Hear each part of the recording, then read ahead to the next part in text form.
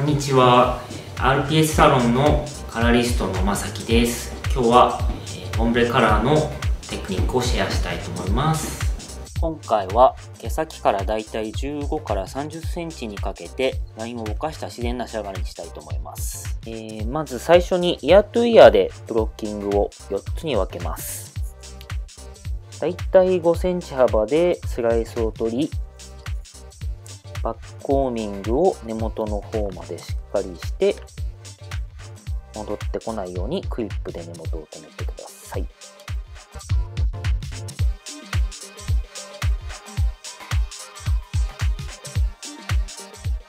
次のセクションも繰り返し同じように進めていきます。ここでポイントとしては、特に毛量の多い部分は表だけではなく裏からもしっかりとバックコーミングします。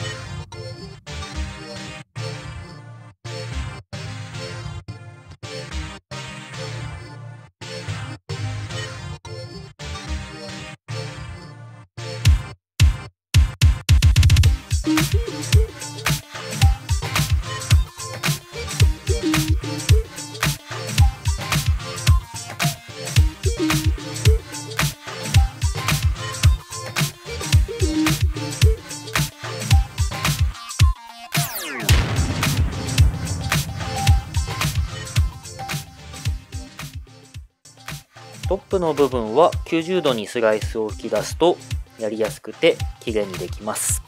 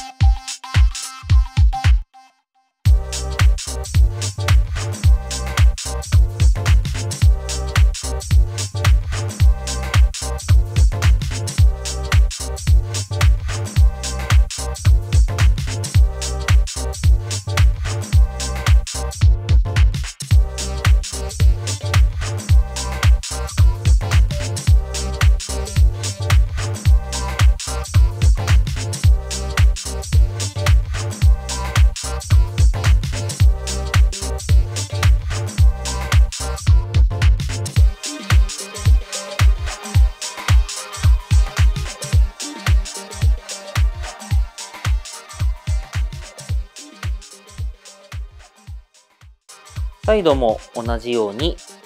繰り返し進めていきます。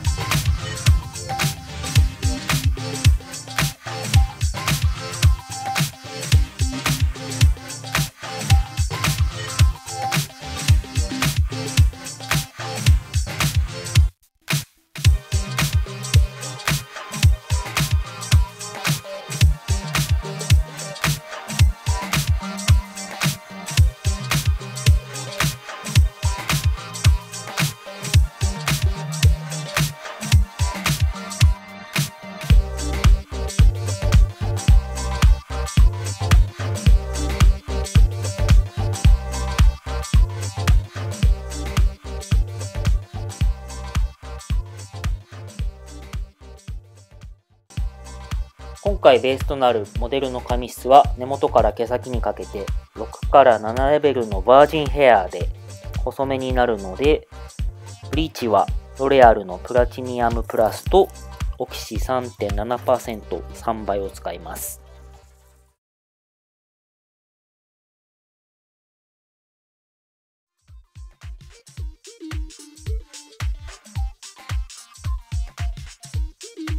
ブリーチは毛先から15センチの部分にしっかりと塗布して、だいたい15センチから30センチ部分はラインが自然にぼけるように塗布していきます。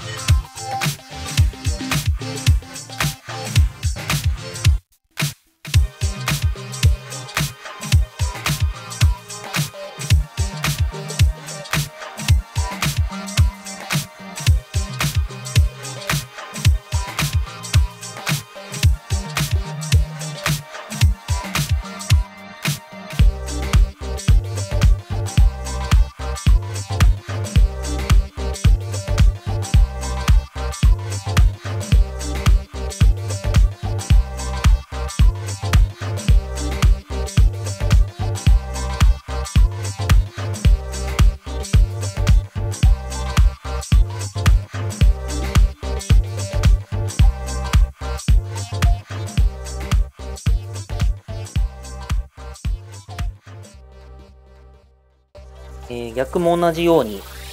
手先部分には多めにブリーチを塗布して、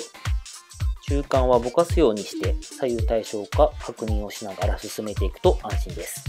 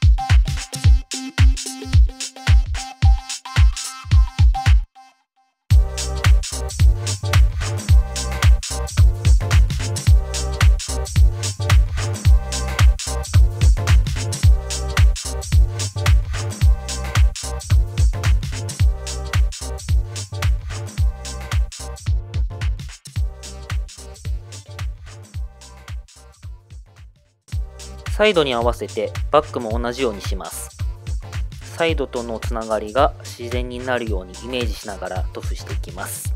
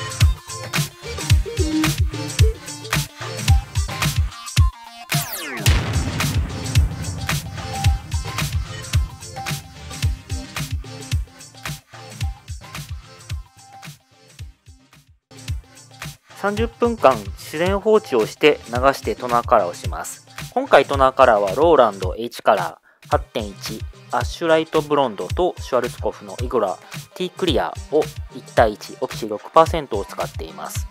オレンジっぽさが消えたら流します。